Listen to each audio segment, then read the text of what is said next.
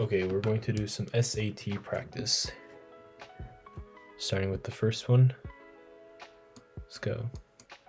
T plus 5 over T minus 5 equals to 10. What is T? So first we're going to want to multiply each side by T minus 5.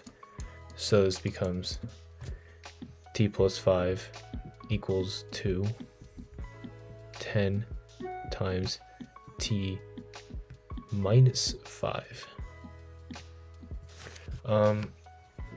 This will eventually become T plus 5 equals to 10T minus 50. And then you subtract each side by T and add each side by 50.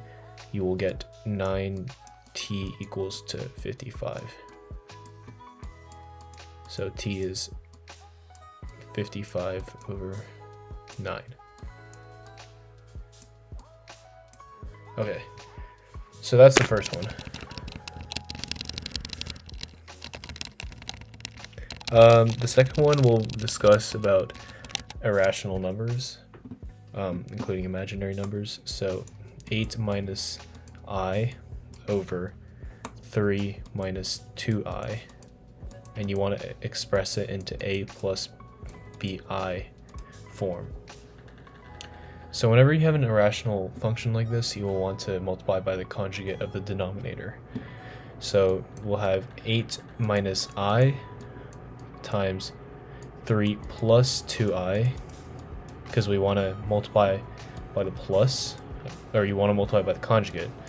So this becomes 3 minus 2I times 3 plus 2I. And no, I can do this because this is basically equal to 1. The denominator will be something like 9 minus 4I squared.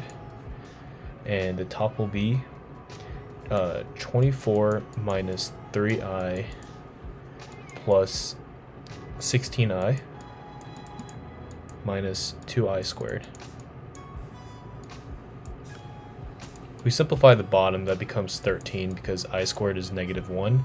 So 9 minus -4 is 13. And the top becomes 26 plus 13I. If you want to express it a plus bi form, we will then have 2 plus I. And if we want to find a equals 2.